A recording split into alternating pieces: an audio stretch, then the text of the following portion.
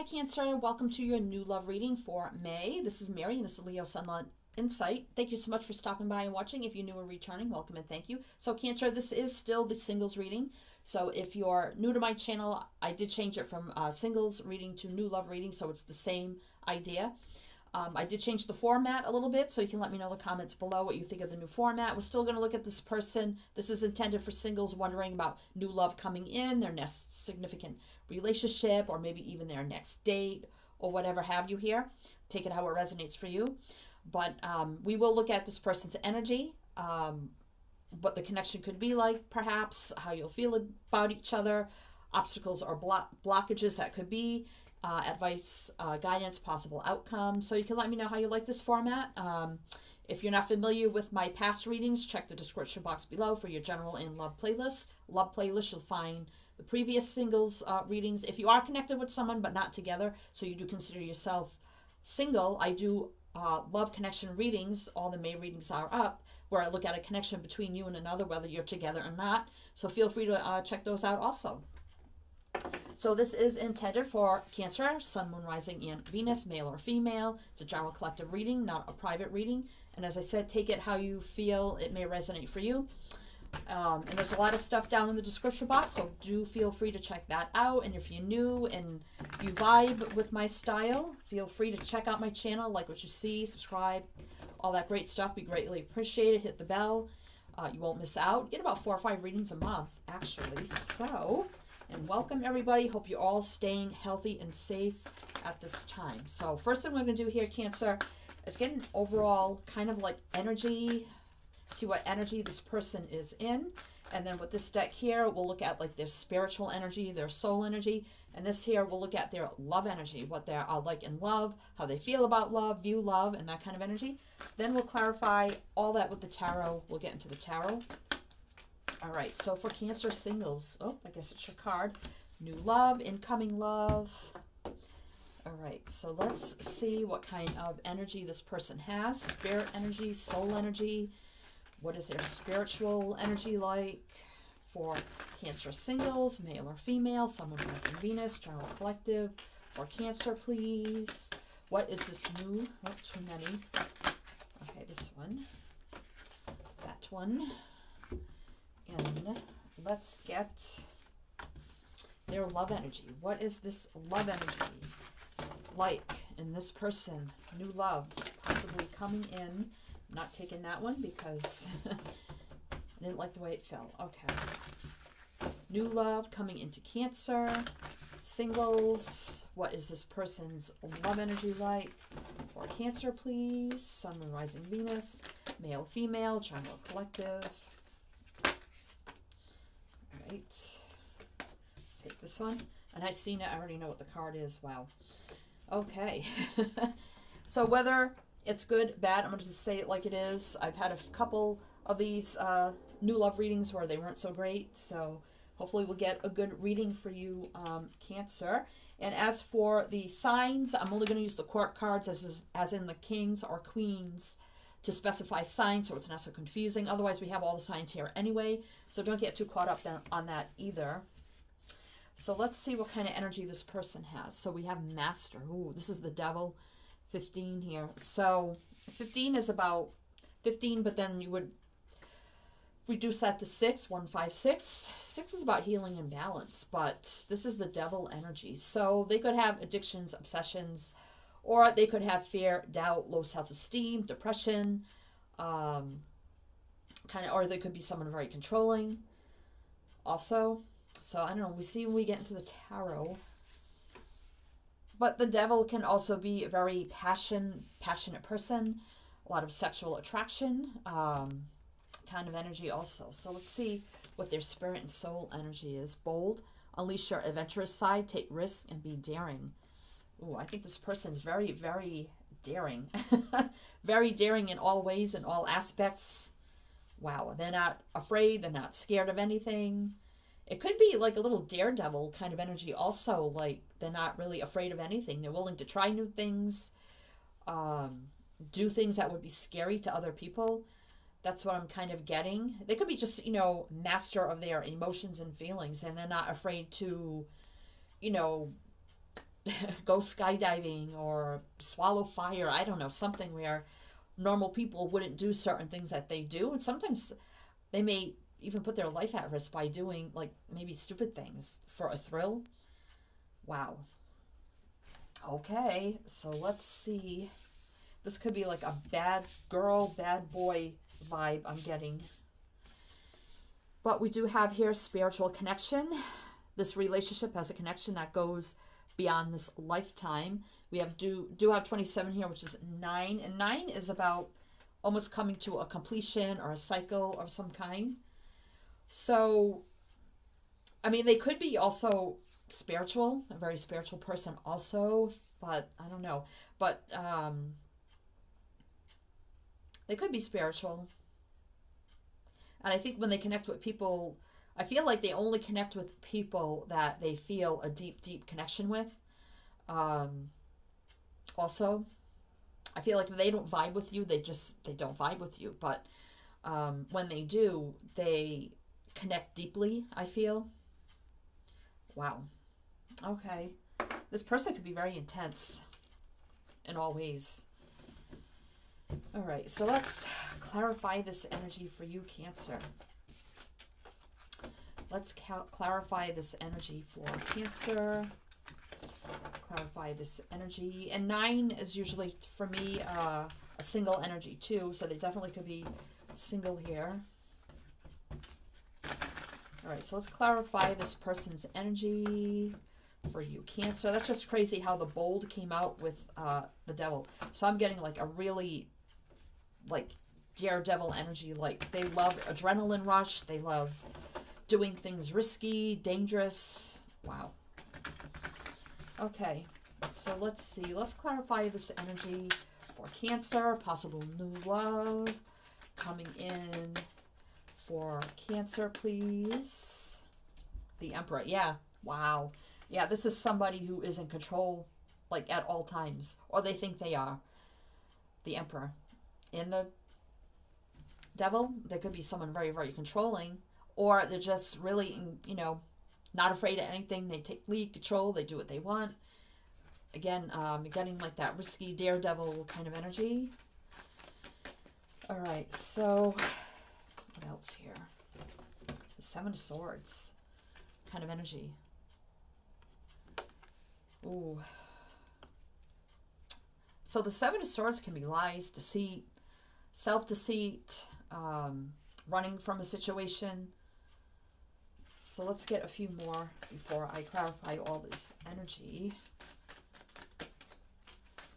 Clarify. Wealth, 10 of Pentacles. So it's a good energy. Let's get 2 more. So, you know, the 10 of Pentacles is about commitment, marriage. 2 of Wands, so crossroads kind of energy with the 2 of Wands. 1 more. Ace of Pentacles. Wow. So, brand new beginning here. So, I feel like this person... So, we do have the Emperor with the Devil as somebody who is not afraid of anything, basically. Was not afraid of anything. I don't think they like to be bored, because you get this energy like this person just sitting here like, ugh, you know. So I don't think they like to be bored. They don't like to sit around. They don't like that kind of energy. They could be wealthy with the 10 of Pentacles energy. But crossroads here. So they, you know, and this Ace of Pentacles is, you know, a brand new beginning of some kind. Stability, growth, expansion for the long term, wealth, abundance. They could be at a crossroad. If they're not wealthy, they're at a crossroads in their life where they need to make a decision about a new beginning, which could bring them the wealth that they're looking for.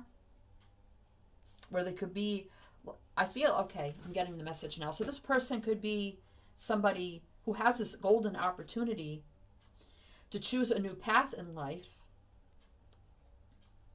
that would lead them to the 10 of Pentacles, to be either like a boss or maybe like a blue collar, you know, a office job or something like that, but it's not something that they would normally want to do. So whether it's working in an office or being a CEO or vice president or something like that, which would give them the Ten of Pentacles energy. It's like Seven of Swords, they may turn their back on it and run from it, because that can be that energy also, or lying to themselves or self-deceit. So they could either be in this energy where they accepted this position because they seen great wealth in it, but now they feel like they could be at a crossroads because it's not fulfilling for them, kind of energy. So they're either in a position of being a boss or something like that with the Emperor, and they feel weighed down by it, like that devil energy. Like they feel like it's just tearing their soul apart. It's not where they want to be. It's not what they, like. It's like a devil energy to them. So now they could feel like they're at a crossroads. What do I do now? So they could be, bold, maybe they're going to do something bold here and actually, with that crossroads, decide to go off and run from the job or run from the position. Wow. Okay. So let's see here. So they could actually be wealthy, but I don't feel like they're happy at where they're at, what they're doing. It's not what they love to do. So they're feeling that Seven Swords energy, just like, I just want out. I want out. I want out. They feel trapped and caged, what they're doing. I don't feel like there's someone that likes to be trapped and confined into like that normal 9-to-5 job. All right, so let's see how you'll meet. I don't feel comfortable taking that. Let's see, not how you meet, but let's see how you'll feel about this person. Cancer. Prince of Cups. So I do believe that is the Knight of Cups. Let's get 3. Oh, the Star. It's good energy. Let's get one more. And the Magician. Wow. So you're going to want to move this forward with them. Wow. Signs, no signs yet. I'm just doing the Kings or Queens for the signs, so it's not so confusing. So Knight of Cups here, moving forward in love. So you're going to want to move this forward in love. You're going to want to manifest this brand new beginning with them. The Star, you're going to see this as a divinely guided connection. Faith, hope, being faith, having that faith, that optimism. It's a healing energy. It's divinely guided energy. Wishes and dreams coming true. Again, they could be a star or just a very significant person in whatever career they're in. So they could be a big name, big business owner or something like that. And wow, you're gonna want to move this along. You're gonna be like, oh, this is my dream, my wish come true. Manifesting, you're gonna want to manifest this brand new beginning with them. Wow. So let's see how they will feel about you. So you have the Seven of Wands energy. So this is going to be a little defensive, on guard, or an energy of fighting for something. And we have the Four of Wands. So this is, can be about commitment, marriage, stable home life. It says completion there. It's my twin flame card. Doesn't have to be, though. Going on a date, moving in, all that energy. So let's get one more. Let's get one more. Wow, the Ace of Swords. Brand new beginning, truth, clarity, enlightenment. I feel like they may be a little defensive, taken aback at first. Or they're really going to want to fight for you too.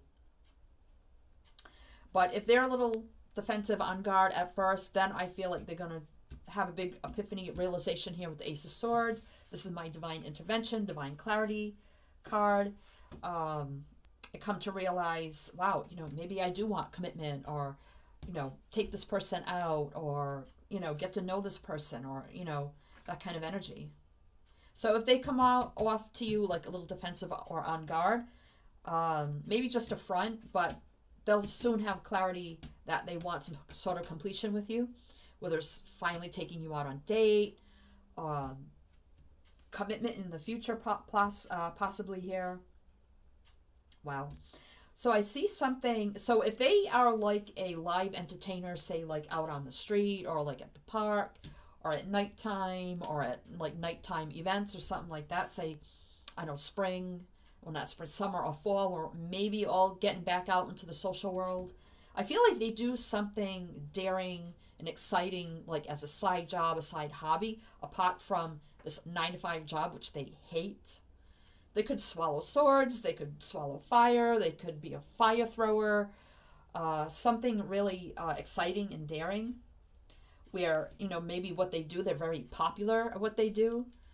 They could even juggle, like juggle swords, juggle fire, you know, something unique, like a live, like alternative entertainer would do. And I know that sounds strange, but hey,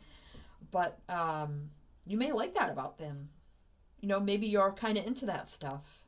So I see like nighttime energy here, and I'm getting, well, I don't think it would be winter, but definitely summer there. And a lot of nighttime energy. So summer or winter. Wow, okay.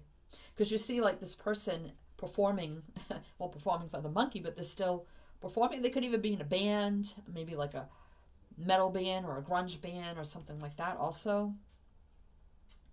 Wow, some sort of entertaining. So that's what I see. So this may not be for everybody, so please keep that in mind. All right, so let's see here. Let's see here what blockages or challenges may come up for this connection. The Wheel of Fortune. This is about divine timing, fate, destiny, things moving forward. So it's going to be some sort of blockage about moving this forward or letting this move forward for some reason. Prince of Wands. So the Prince of Wands here is the Knight of Wands. Can be sometimes a little bit of a player, in and out energy. Somebody may be a little bit of a player, may just want the passion, don't want to commit right away. This could be this defensive energy where we're not really letting this move forward to its full potential with the Wheel of Fortune. Because we do have 10 there, again, with about completions, things coming full circle. So somebody may just want the in and out passionate energy. The Prince of Wands, the Knight of Wands. All right, let's see.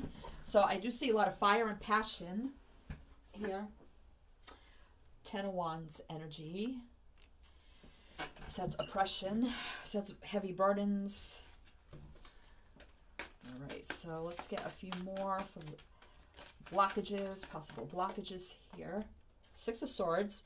So that's healing, balance, leaving BS behind and going to a better place.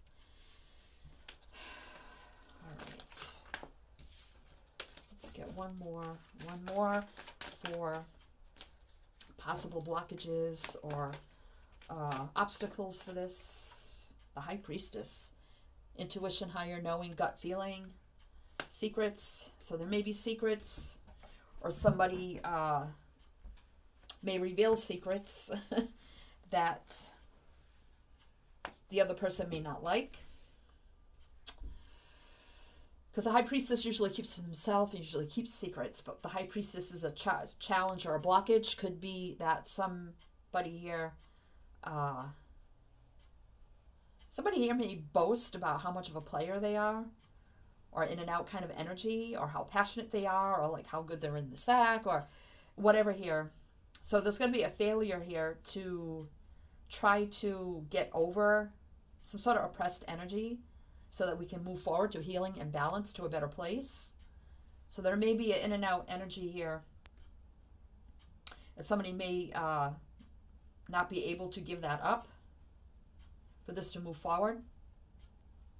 But somebody is going to need to listen to their gut and their intuition or their gut feeling, higher knowing.